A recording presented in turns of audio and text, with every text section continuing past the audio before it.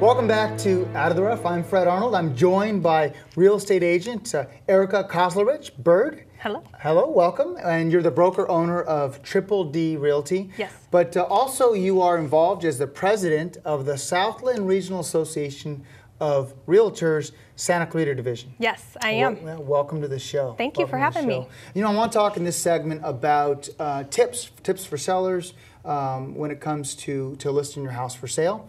And so you give me some quick tips on when you're listing your house for sale, some things you need to look out for.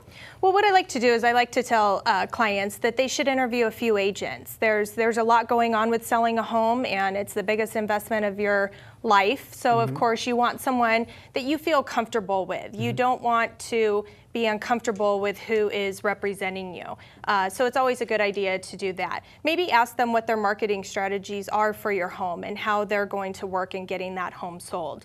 A lot of things as well would be disclosures. Do they help you go over the disclosures? You know, there's a lot of legalities involved, especially being a seller. You want to make sure that you disclose everything about the property, and that's pretty much it. You know, it's a different way if you are a distressed homeowner. It's a very volatile situation, but you have a lot more questions you want to ask an agent. You want to know if they're short sale certified. It's also a good idea to ask the pertinent questions, really kind of put them on the spot. How much, you know, have they done as far as short sale listings? How long has it taken to negotiate that short sale? Short sales, usually you can get approvals 45 to sometimes 90 days. They should not take 6 months to a year to get done. And what their success rates are. Yes, exactly. You want to know what their success rate are. Do they have 100% success rate in getting the short sale approved, or have those properties gone to sale? That's a very important factor when you are interviewing your agents.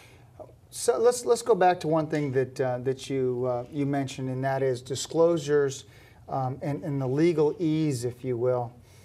Is it unreasonable to ask a real estate agent ahead of time, hey, will you spend 30 minutes with me to go over the contract that I'm going to see and make a decision on at 9 o'clock at night?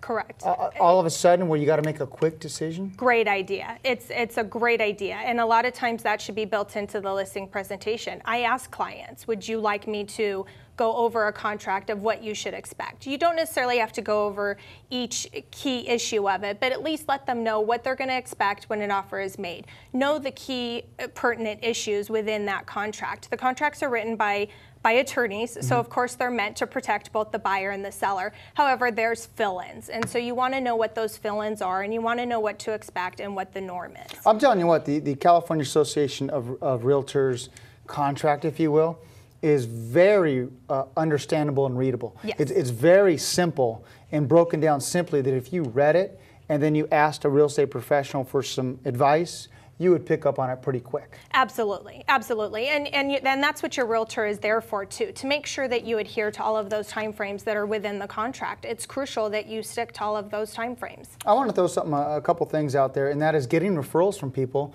And the reason why I'm big on referrals is because it holds that real estate agent or mortgage broker or whatever you do accountable to the person that referred you. Yes. Exactly. You know, they have put their faith in you, in which case they're handing it on to their family members, and you're looking out for their best interest, and they want to know that they're being taken care of. And you know, it's that person's name that is behind you as well. So you always make sure you take extra care of those clients. Absolutely. And the one last thing that I'll mention about selecting an agent is, are you comfortable with them? What kind of feel do you get? What's your intuition? What's your gut? Right, right. And you know, and that is because personalities are going to clash. There have been plenty of listing appointments that the personalities might not have been there, or an agent, you know, they liked that agent, you know, a little bit better just based on personality, you know. And so it's got to be, again, it's the biggest investment of your life. You have to feel confident in what they're saying, what they're doing, and how they're going to best represent you. And that's really what it amounts to. You know, you could go off of who does the best marketing or who might be number one, but really it has to be who you're confident with. Otherwise, it's not going to be an easy experience. It's not going to be a fun one, and then it falls back onto the realtor, unfortunately. Who do you like and trust? I tell you, that is really important. That's what it comes down to. Yeah, who do you like and trust? Yes. Home inspections, just briefly, some quick tips on home inspections. go to your home inspections. Show up to it. Show up to it. Don't send your agent to do it. I come from a construction background, so could I have gone on my home inspection? Yes, don't need my husband, but if your wife isn't from a construction background, then you go. Follow your inspector around. Even I follow the home inspector around. Be attached at the hip with them. Let them show you what they're finding. Let them explain to you. If you don't show up and you're reading a report that says something that you might think, oh my gosh, the house is falling down, when really it's a $50 fix. But you would have known that had you been there and had you been able to experience it with the inspector and have them explain to you.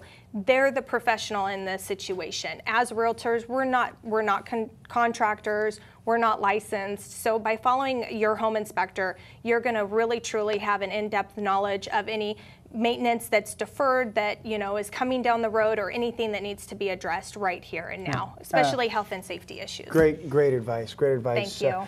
We're going to jump to a quick break, and I'd like to have you back and talk about the South Atlanta Regional Association of Realtors and some tips that you can give the consumer and realtors out there when it comes to your association. Great. Would love to. Great. We're going to jump to a quick break, and we'll be right back.